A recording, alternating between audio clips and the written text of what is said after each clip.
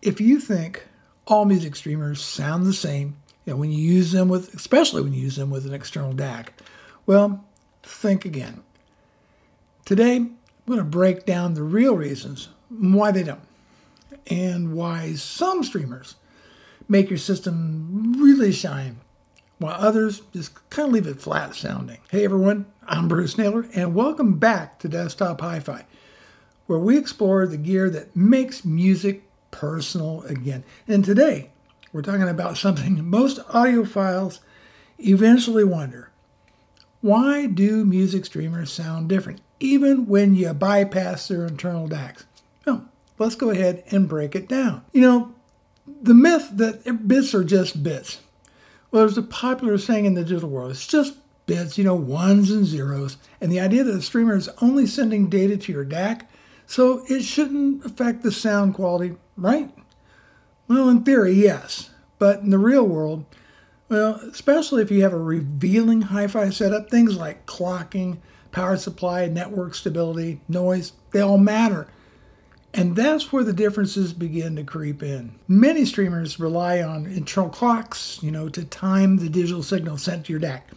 So if that clock is noisy or not stable, it introduces a thing called jitter, or it's your timing errors that your DAC may not fully correct. Better streamers often have low jitter clocks, or they let the DAC handle clocking more accurately via asynchronous USB or I2S. Cheap streamers, well, they dump the data with maybe little regard to the timing, and well, it can show up as kind of a smearing or loss of detail in the music. Noise is a huge factor as well. Even though the data is digital, the electrical environment around your streamer, well, that matters. See, a noisy switching power supply can introduce RF interference that bleeds into your DAC via USB or Coax. Now, high-end streamers, well, they use linear power supplies, ground isolation, or filtering to reduce this, so that cleaner signal equals better sound, especially in the mid-range and in spatial cues. Not all digital outputs are equal. USB, Coax, Toslink, AES, I2S, they all behave differently. So some streamers have kind of poorly implemented USB ports that dump noisy 5-volt power into your DAC. Others offer a clean Coax with galvanic isolation. And I2S, when done right, it can sound phenomenal, but requires compatibility between gear. What's under the hood matters as well. Streamers run on software, and some are built on lightweight, real-time operating system, and others are just bloated Android builds with noise everywhere.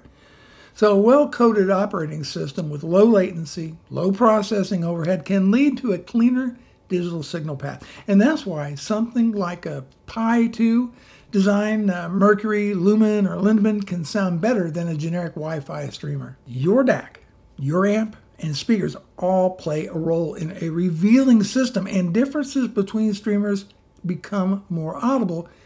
Listen, if you've ever swapped a noisy laptop, for example, with a real true streamer, you should have noticed an immediate change.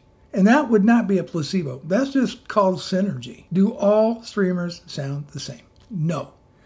And the ones that sound better, well, they usually earn it through better design, better clocks, cleaner power, and lower noise. If you're investing in a quality DAC, make sure your streamer is not holding you back. So, question, have you heard a difference between streamers? Drop your thoughts below. Like, subscribe, and share if you're serious about your HiFi journey. And thanks for watching Desktop HiFi, where it's not just bits, it's the experience. Take care, and I'll see you in the next video.